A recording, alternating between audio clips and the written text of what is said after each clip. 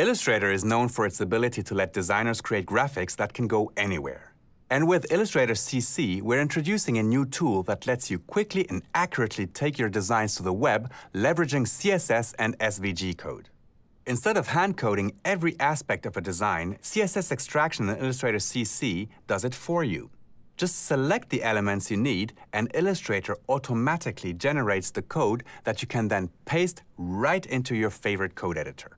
Here's an HTML file created for this web page, with the basic unstyled elements and divs.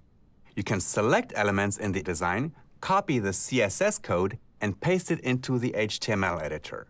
When you preview the page in the browser, the header background color, the fonts and character attributes, and the gradient are all in place. For the patterns used as a background element in this design, the CSS code includes appropriate references for the associated images that will be used as a pattern tile in the website. And more complex vector objects can be copied and pasted from Illustrator as SVG code. This is just a quick glimpse into the capabilities for web workflows with Illustrator CC. You can see how much time this will save you when creating websites, and it is only available in Creative Cloud.